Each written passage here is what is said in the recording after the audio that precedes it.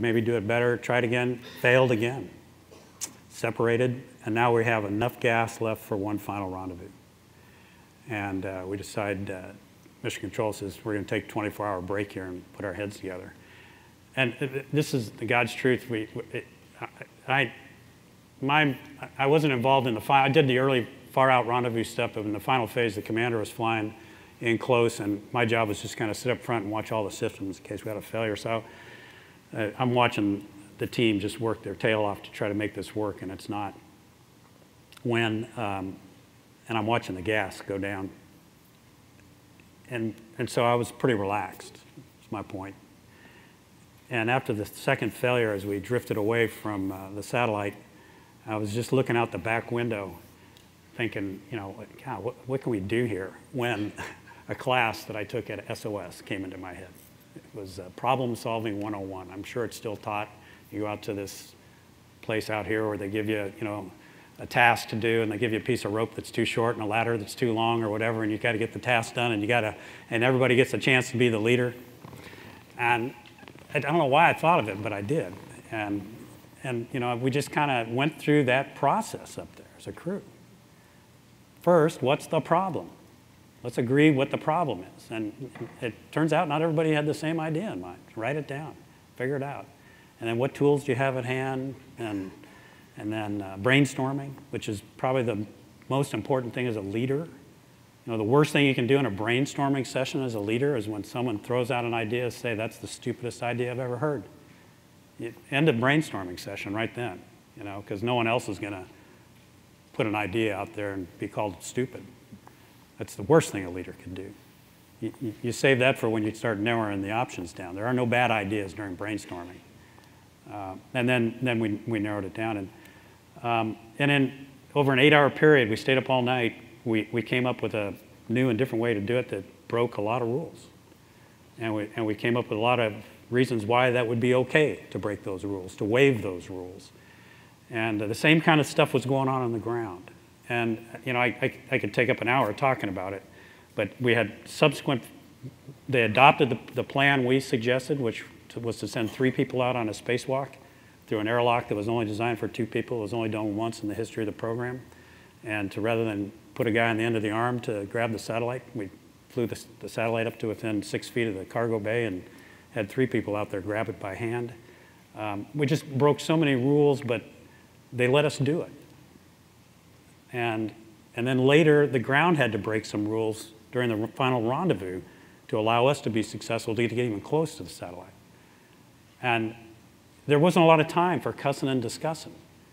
And you had to have a team that you had built way before the crisis that had one very important attribute, and that was trust. You had to trust each other. You had to trust your superiors. You had to trust your subordinates. And I think that's so important. And if you wait till crisis to build that trusting relationship amongst your subordinates or your peers or between you and your boss, it's too late. And that's something you work every day. And there's a lot of pieces to do that. Some of it's in the office, on the flight line, and some of it's after hours on Friday night. And I'm a big believer in socializing with the people you work with. That's where you learn about their families, you learn about their concerns, and you learn about people who aren't in your organization. I think one of the biggest tragedies is the failure of the club system and broadly in the Air Force. The club on Friday night, just as at NASA, at the Outpost Tavern, which was our club right outside the gate, it's where engineers gathered, it's where doctors gathered, it's where astronauts gathered, it's where management gathered to have a long neck beer and talk about stuff. And oftentimes more work got done in that social setting than got done in the entire week leading up to it.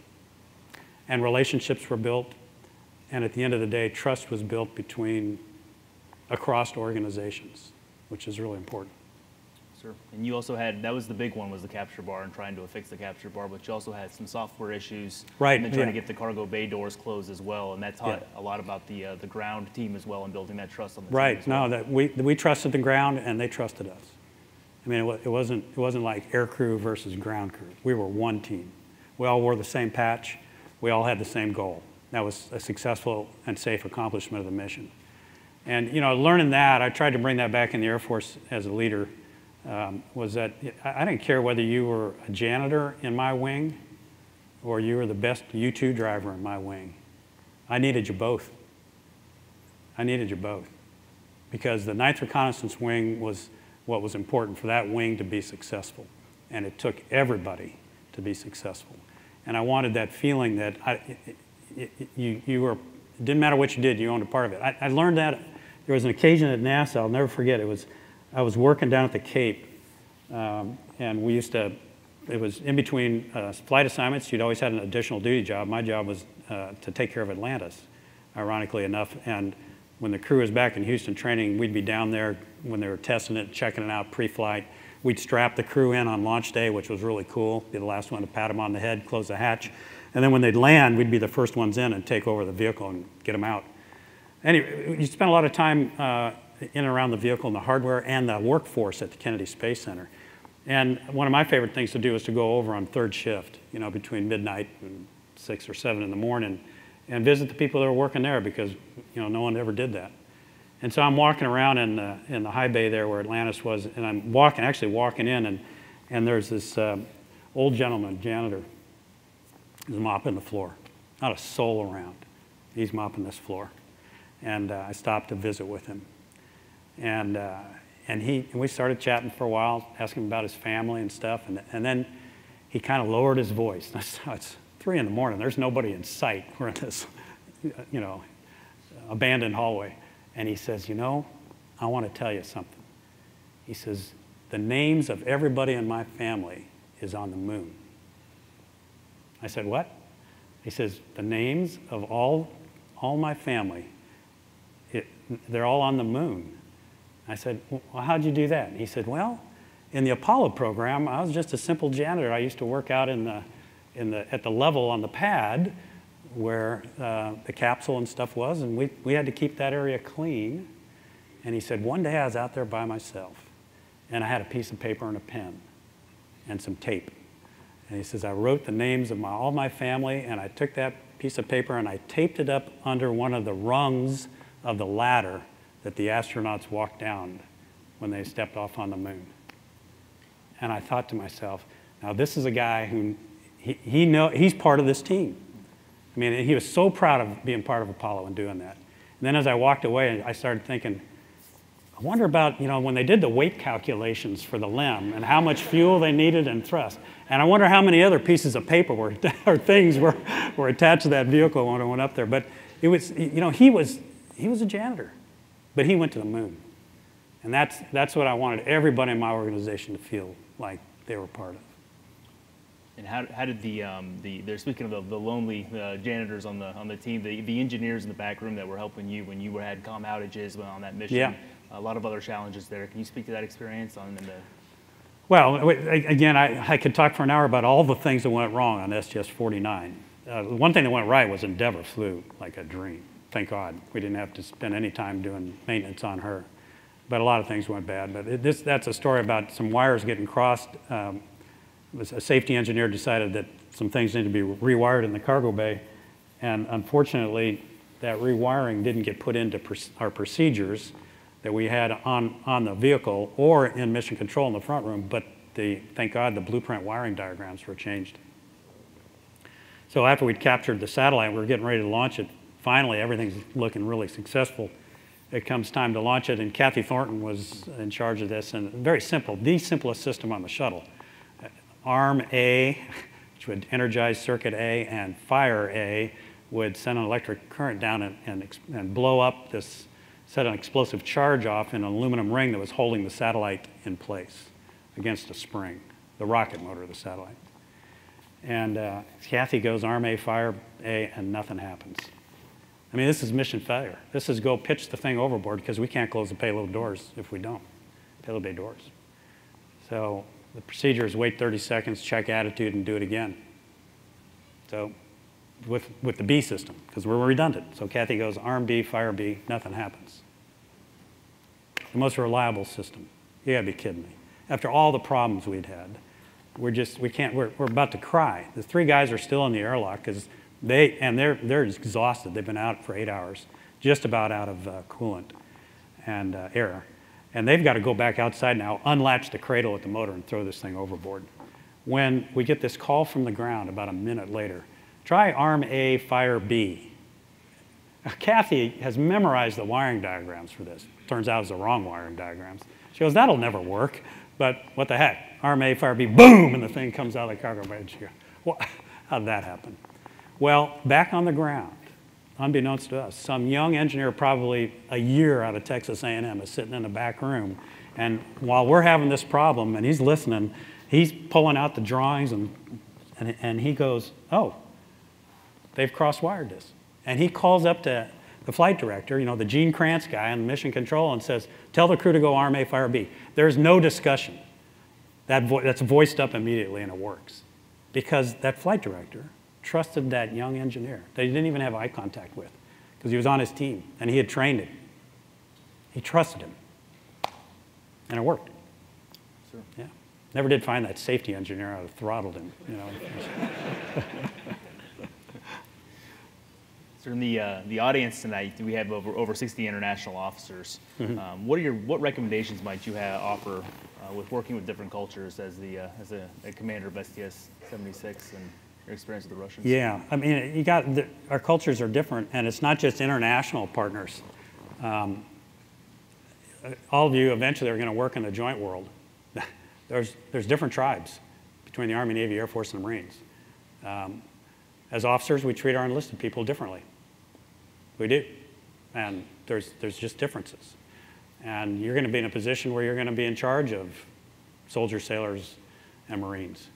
And you need to understand their culture. You got to understand where they're coming from. And the same is with internationals. And you know, I remember there was on the International Space Station program, I was in charge of, I was a deputy for operations, but I was in charge of all the negotiations on how we were going to train international crews. So I worked with the Japanese, the Canadians, the European Space Agency, the Russians. We led delegations to recruit the Brazilians into the program for a while. So I had a lot of exposure to working with international partners. And my third flight on the shuttle was rendezvous and docking with the Mir space station. And so we actually, I mean, this was surreal. I'm a Cold Warrior, you know, these are my enemies, and I'm going to Star City, a once secret base where Yuri Gagarin train with Russian cosmonauts on how to operate the Mir space station. And they're coming to the United States learning the space shuttle. And I'm studying Russian and they're studying English,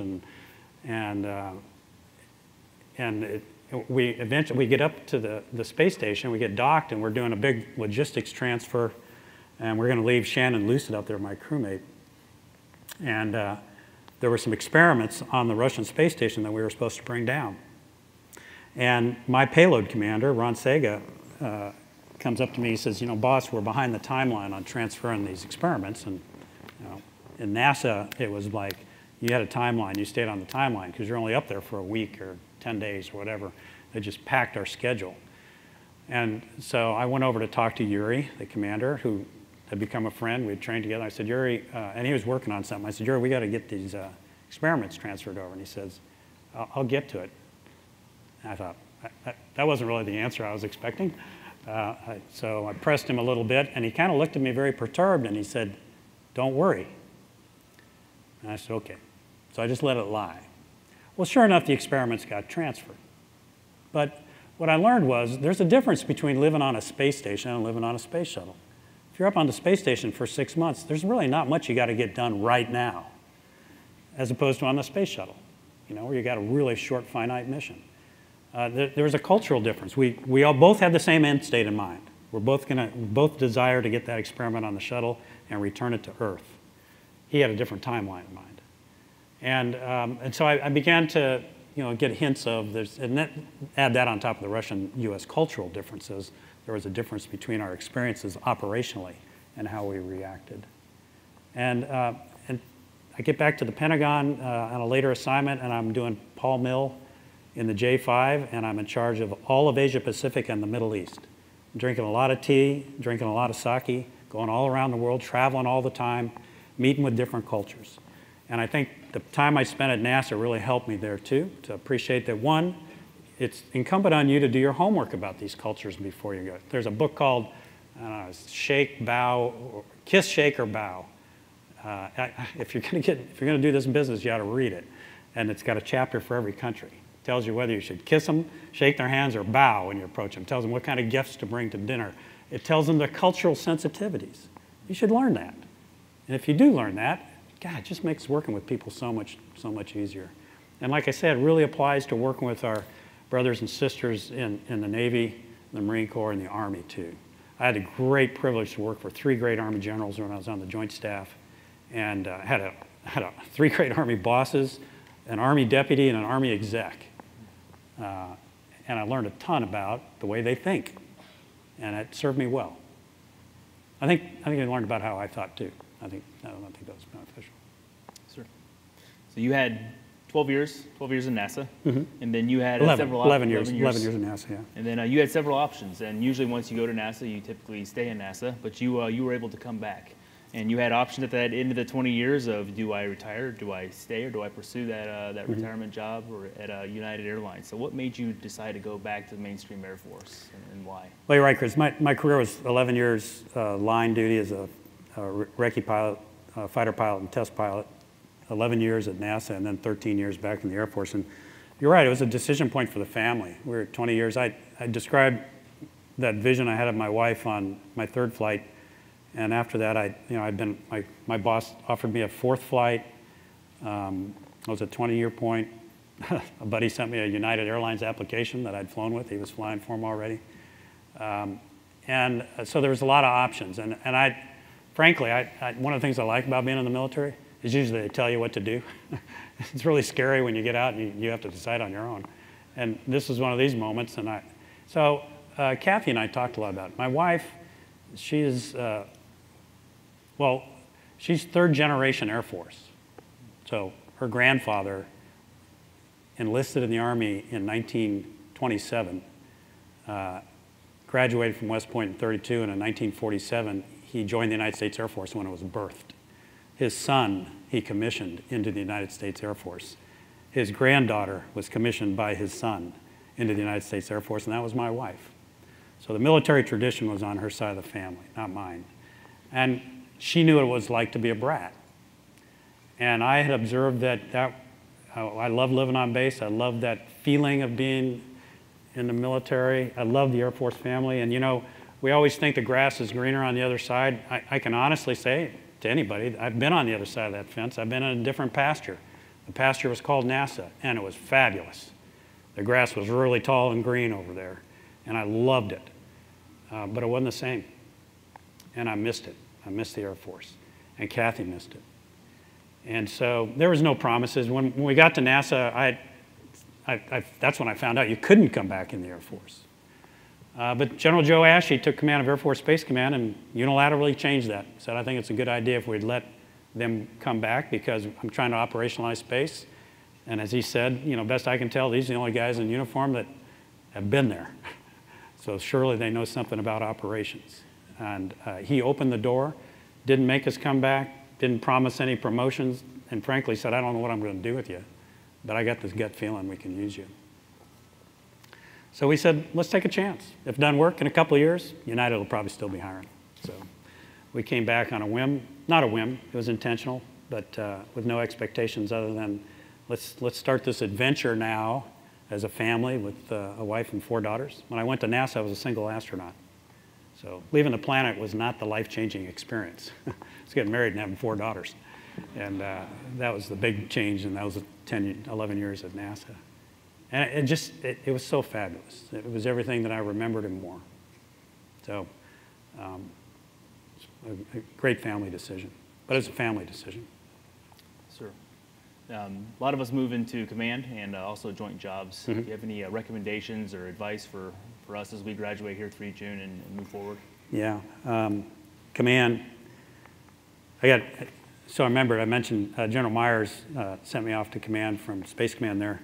And right before I left, he pulled me aside, and I told you I had great mentors. He's one of them. He says, Chili, you're going to go out to Beale, and you're going to have 4 colonels who are going to be your group commanders working for you. And he said, they've all been screened for this. They've all been squadron commanders. They've proven themselves as commanders. They've been selected to be group commanders competitively. He said, they're going to be good people. And he says, if you just let them do their job, he says, because you're going to have an ops group commander and you're going to want to do his job because you're a pilot and that's where your comfort zone is. He said, don't do his job. Let him do his job. He says, and if you let them do their job as a commander and support them, you'll have an excellent wing.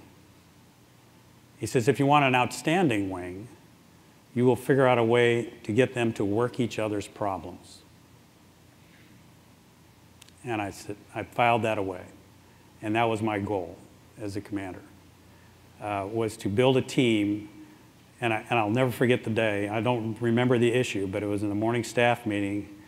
And the ops group commander brought up an issue that he had, a problem that he was having. And before I could say anything, the medical group commander said, I think I can help. And I thought of what General Myers has said, and I said, I'm there. We're there. We're there as a team. And man, I'll tell you what, it was just magical, that command at Beale. And it wasn't me, it was them. My job was to enable them to be better and to encourage them and to give them as much rope, to be the Ken Habedank for them, to be the Bob Smith for them, to let them be creative and solve problems, and then let me carry their solutions with maybe my spin on it up to headquarters and fight like hell for the resources we needed and the authorities we needed to do the mission better. The other thing, I think, as a commander, it's important to have a vision. You don't want to just, you got to know the mission. And I spent a lot of time studying about the U-2 and the mission and stuff, and every command I had after that. If you get thrown in like I did into a command that you know nothing about, you gotta learn it fast and become expert at it, as expert as you can be about it. Because you won't know the right questions to ask if you don't. And then you gotta have a vision. You gotta know where you want the organization to go. It can't just be the status quo. My father taught me as a boy, he said, leave every job better than when you came in. And that means you have a vision for where it's gonna go, where it's gonna go to at some point. And I'm not a vision guy. It's hard for me. And you remember I told you the story about going to Beale, you know. I thought I was going to Patrick. And I show up and it seems the change of command happens. Next thing you know, someone puts a microphone on my face, says, what's the vision? What's your vision for this command? And I said, get back to me in about a month because I don't have one. And I was just too new. But a month later, I had a vision. I knew where I wanted to take that wing and or lead that wing. They were going to take us there. And that was, I think that's important. You need to have a vision, you need to know the business, and you need to trust your people and build a team and help them be successful. That's right. And how did you cultivate that, especially the 9th Reconnaissance Wing? You had a pretty good culture there. They were, I'll tell you what, these guys were so good. But I wanted, first I wanted everybody, because there was a little bit of the pilots, they go off and do the mission. And we were just on the back end of the Kosovo fight. I showed up right after the Kosovo War conflict. And the crews were just redeploying back from Istres, France. And the commander of Air Combat Command, General Ed Eberhardt, great guy, friend today, but a great boss at the time, he sent out a check to everybody, to all the wings that had participated in the operation, a bunch of money to, you know, kind of MWR kind of money. And I thought, well, this isn't for the pilots.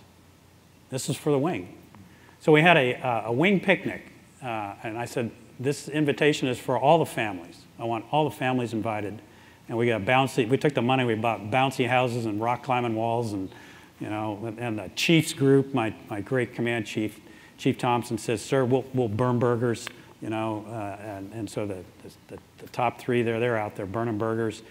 Everybody brought their families. And everybody that was deployed got a ball cap that said Operation, whatever it was then, I forget what the operation was called. But the point was, and my message when I addressed everybody was, these guys could not have been successful in their operations over Bosnia and Kosovo without every person in this wing doing their job. And every person did do their job, and the people who sacrificed were the families. And so this is about celebrating the families and celebrating the great successes of the entire 9th Reconnaissance Wing. And I think that resonated. And that was very early in my command, and I think that helped. The other thing I did was, Kathy and I, look, we remembered the Air Force of old, and it had changed in 11 years. The first Friday after I took command, we went to the bar, because that's what we did in the fighter business and the test pilot business. And we got there, and it was just the wing commander and his wife and the bartender. And I thought, what's going on? So the next Friday we went again, and it was just the wing commander and his wife and the bartender. So the next staff meeting, I asked all my group commanders, I said, do you guys all have your squadrons all have bars in the squadron? And they say, yeah. And I said, great, I believe in that. I believe in having a lounge in every squadron. You know, it's where the snack bar is, the coffee is in the morning, and on Fridays, and Fridays only, that's a good place after flying's over to have beer. But I also believe in getting people together, kind of like the Outpost Tavern at NASA. So I said, I'm not going to order anybody to close any bars, but I would like you as group commanders at, say, 5:30 on Friday. I mean, we knock off flying at 3:30. There's plenty of time to have a little social in the squadron. I said, I want you to do a little fighter sweep through all the bars. Logistics squadron, everybody, every group, medical group, everybody. And I want you to encourage them, not order them, to come to the officers club and to bring their spouses. And Kathy got a DJ for the bar. And before all this, I had an all officers call. And I expressed my philosophy on how important it was to socialize with one another and to get to know each other and build trust. And why I thought the officers club was an important place to gather. And so I think maybe just to humor the new commander and to, throw a bone my way, just about everybody showed up on Friday night. Well, the key to success were the wives, because there was a DJ there. And next thing you know, they're dragging us all out on the dance floor and making us dance. I mean, golly, I hate dancing. But they had a ball. And they had so much fun. When the next Friday rolled around, the wives were like going, what time you coming by to pick me up to take me to the club on Friday? And the only rule I put on the guys and the gals there, I said, look, when you go to the bar, do me a favor. Don't sit with your squadron mates. Go sit with somebody you don't know. If you're a pilot, go sit with somebody in the med group or the logistics squadron. Go meet some people. Get to know them. Find out what their lives is like. Find out what they do for the Air Force in the 9th Reconnaissance Wing. You'll be surprised. And that was part of my talk that I gave to the all-officers call. And they did it. And it's hard to measure the success or failure of that intent, but they kept coming. And they didn't have to. And I think we were a better wing, a better organization for that. And I'm sorry to see that that's generally not the case anymore. And I know I came with the deglamorization of alcohol, but nobody says you have to get drunk on Friday night. I think it's important to be together. Sir. Thank you for that. Appreciate it. We have some time for some questions from the audience. Sure. If anybody has any questions.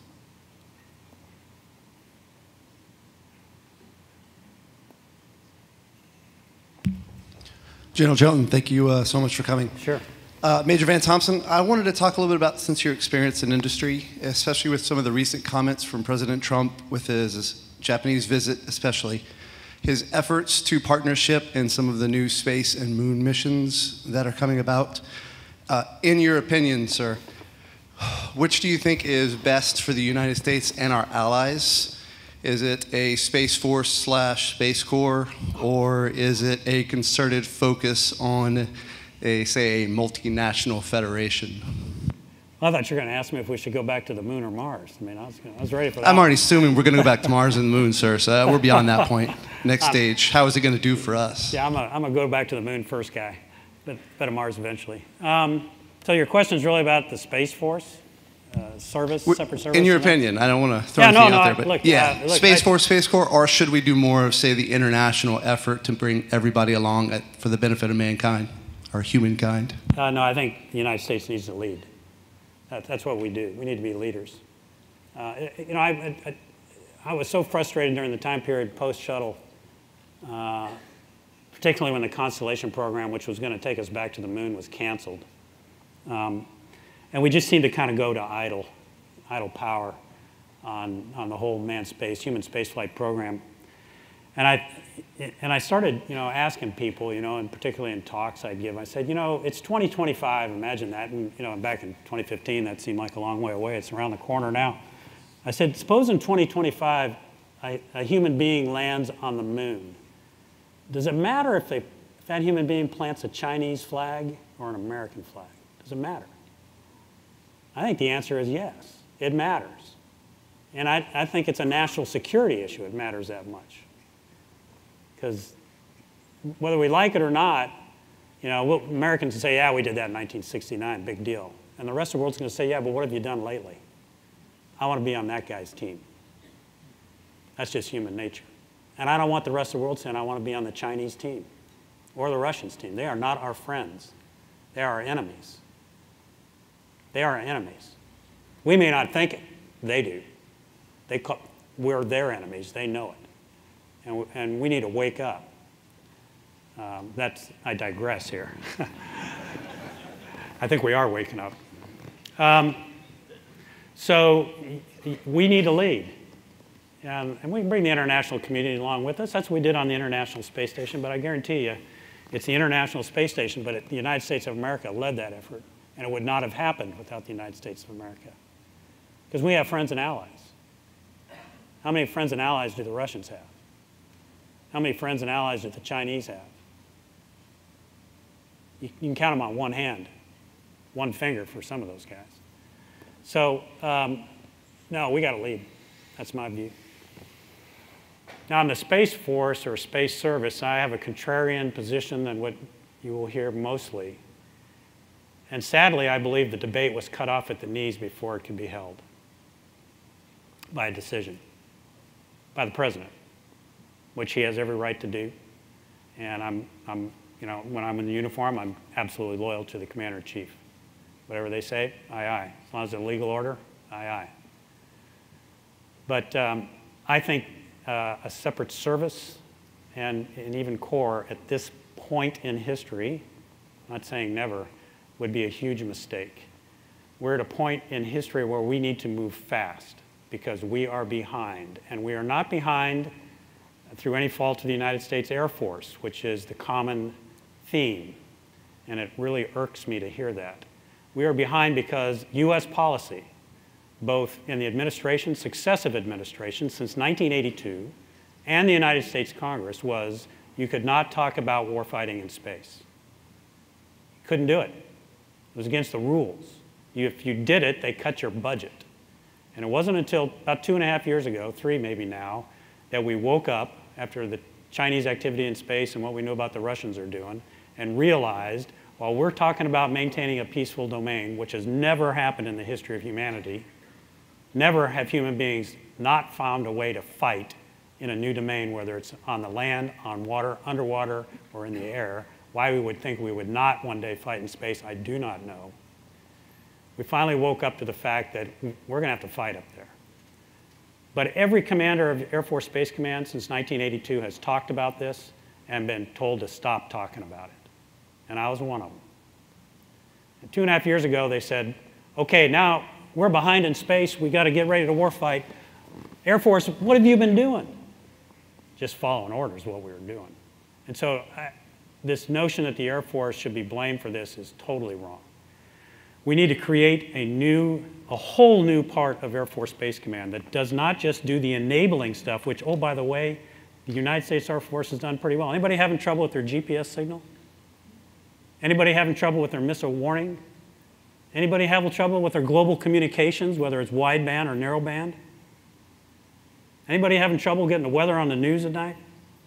That was all brought to you by the United States Air Force. So quit picking on the Air Force saying we haven't been taking care of space.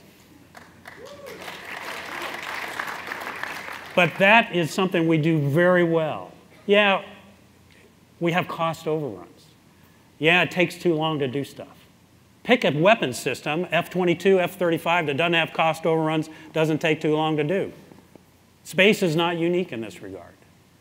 But we do this enabling piece so well today, and now we have to start brand new to fight in space, to warfight, which means we need a whole different level of knowledge and understanding. The stuff I did and could do in my sleep, I was trained to do at NASA, rendezvous and proximity operations, was not being taught in the United States Air Force in 2006 and 2007. Why? Because why would you need to know how to do that? To fight in space, you're not allowed to. When I came back as the commander, I took the executive course that was being taught to SESs and general officers at Air Force Space Command. One-day course. I took the course. Great course. Great introductory, right level to teach generals what an orbit was, et cetera. When it finished, I said, okay, great. What are you teaching the other levels? Are you teaching rendezvous and prox ops? No, sir. Well, you're going to start. And I got the guy who taught me how to do it at NASA to send the books and start the curriculum in 2007. We didn't talk about it because I was deathly afraid they'd shut us down. We need to build that.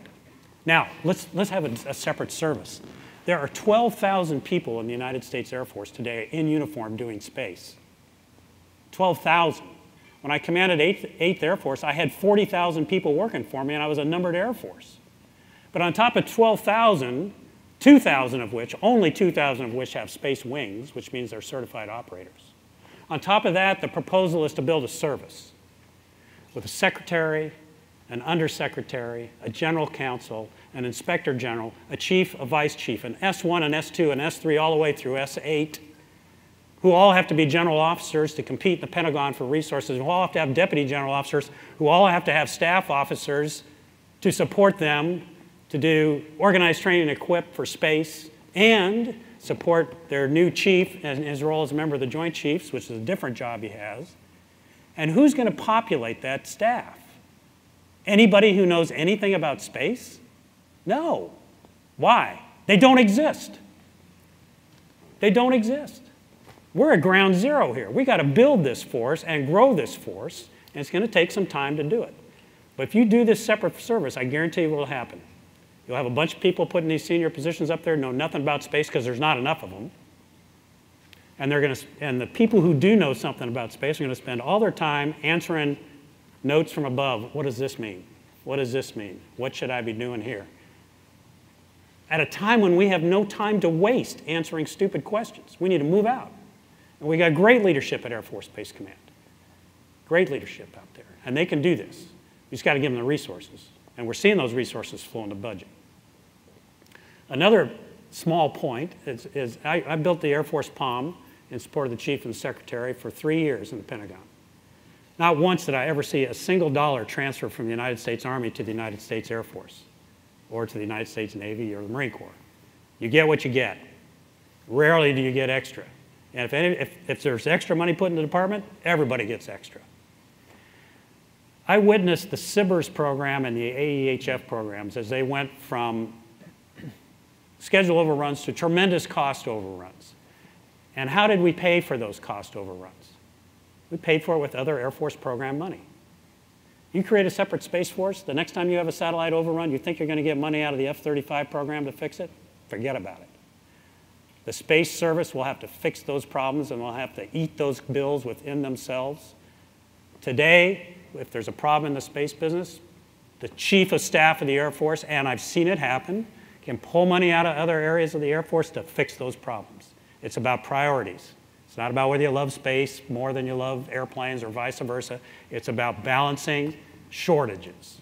That all goes away with a separate service. Again, it would slow us down. I just think it's absolutely the wrong thing to be doing at this time. There's changes that need to be made. There's money available out there. Most of the changes are in the A1 about how we grow a professional space capability, cadre within the Air Force to do this new mission. Don't want to break what we're doing well already. And to bring in new talent. And I'm sorry, I'm going on. I'm sorry, I'm running over. You know, at the United States Naval Academy, thanks to Hyman Rickover, there's a requirement that 60% of the graduates every year must have a STEM degree. At the United States Air Force Academy, there's no requirement. Everybody can be an English major. Everybody. We need more people studying astronautical engineering, electrical engineering, mechanical engineering, because that's what you need to do space, to fight in space, to understand the space domain, to build the capability you need to fight and win a war in space. Maybe we ought to start right at the grassroots level about how we manage the talent we bring into the service, into our Air Force, and start building this cadre up. And now, 10, 12, 15 years from now, when you got a bunch of colonels and a bunch of lieutenant colonels and a bunch of brigadier generals who grew up in the space business in the Air Force, because we have the headroom for that now, because we've grown the size, now we can maybe start talking about something separate, maybe. But I'll remind you, there's 170,000 minimum by law Marines in the United States Marine Corps in uniform, and they're not a separate service. We're talking 12,000 people you're going to build a bureaucracy on top of? There's not a company, a corporation in America that would do that. They'd laugh you out the door. That's called an inverted pyramid. 5 workers, 25 managers. You don't get anywhere. You don't get to the moon that way, and you don't win a war that way. Thank you, sir. Okay, but not that I'm passionate about this. I'm just sad that that debate could never be had. Never was had. Because once the commander-in-chief says go, you go. But it's being debated in Congress now, so we'll see how it works out. We have time for one quick question. Sir, thank you for being here with us today. We appreciate your time. It's no secret to us in the room that you've had a long, distinguished career, and your wife did as well. You both went the distance professionally, but also personally. There are a few of us in the audience that dual mill couple or member of a dual mill couple. And we're just wondering, what advice would you have for those of us with that unique special challenge in making it all work? Air Force career, family, kids, and so on and so forth. Thanks. Well, first, marry up like I did. Man, that's so important. Actually, Kathy served 37 years. I was a slacker. I only served 34 and a half. So, there's so many variables in that equation. You know, of course, if you come in at the same rank and you all get promoted together and you're in the same AFSC, a lot of things can work out where the family can kind of stay together, but that's really rare. It's really rare. Kathy and I were not in the same AFSC. When I went to NASA, there was an Air Force space program at NASA, but after Challenger, that went away. So she was still at Eglin doing flight tests, and when her commitment ran up is when we got married, and she left the active duty, came to Houston and joined the reserves. So she did 6 years active duty and 31 years in the reserves.